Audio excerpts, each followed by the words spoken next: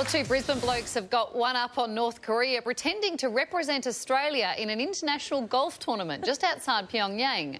Morgan Roog and Evan Shea entered the competition for a laugh while on holiday in China, even getting Aussie blazers made up for the occasion. And thankfully, Morgan and Evan are now home safely. They're with us now. Lads, first of all, I'm going to ask you this in my best dad voice. What were you thinking? Over to me, hey?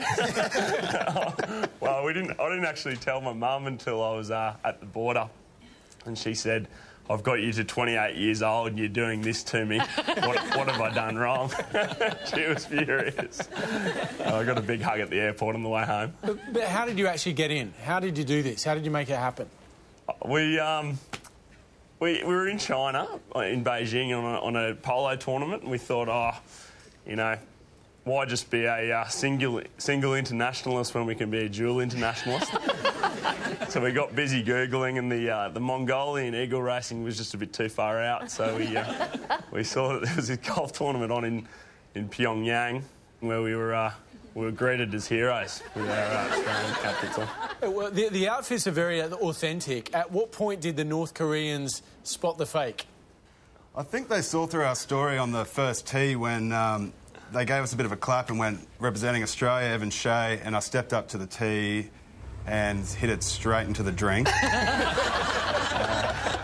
They saw through that cunning ruse. He lasered 3 balls into the drink off the bat. How much golf do you guys actually play at home? Are you any good at all? I think I'd probably played 18 holes total. Over a few years, so not a great deal. We normally get to sort of 3 or 4 holes in and end up at the pub soon. I don't know if you know much about North Korea. The last thing I remember is Kim Jong-un's wife mysteriously disappeared 9 months ago. I mean, this is not a place you go for fun. Dark stuff happens there. Were you not scared at some point or thinking, oh, maybe this is not a sort of place we should be messing with? I had an anxious night the night before. Didn't get a great deal of sleep before I woke Evan up at about 2 a.m. and said, are we really doing this? But the people were lovely. We were well looked after, overfed, as you can see. But it was good fun. Did at any point the officials ask why Jason Day or Adam Scott weren't representing Australia?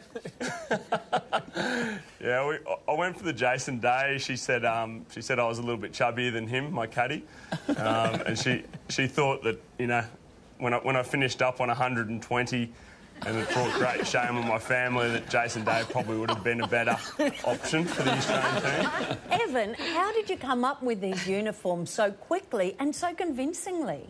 We Googled the 1976 Wallabies tour, and that was really our inspiration for that. Where did you get them made? Well, I got the largest ever created green jacket in Beijing. We had to pay a surcharge because there was the extra material. And I don't know how convincing these are. My stitching hasn't really held up. Guys, when you were over in North Korea, did you just play the golf on that day, or did they put you up in hotels and provide cars? Like, how much did you get out of this? Mate, they put us up in a pretty flash hotel right in the centre of town that was surrounded by a lake, so you couldn't get away. And it was a 30-storey hotel, and it was coincidentally every single person was on level 26. And they had one bar downstairs that they reckon was pretty popular with locals, but we didn't meet any of them. We did have one big night with the Swiss ambassador, who was pretty excited to hang out with a couple of Aussie groggers. We need to have dinner. I feel like you guys would be great at a dinner party. We are. Gents, I think you're going to be getting a phone call tonight from DFAT, so we'll let you go. Morgan and Evan, thank you very much. See you guys. We'll be getting a few dinner invites now, I reckon. How many times do you reckon their mums have gone, you two, not hanging out together anymore? I feel like they're that movie where they're grown men but they act as kids. What is it, like Step Brothers? Will Ferrell, whatever his name is. Yeah. Good on them.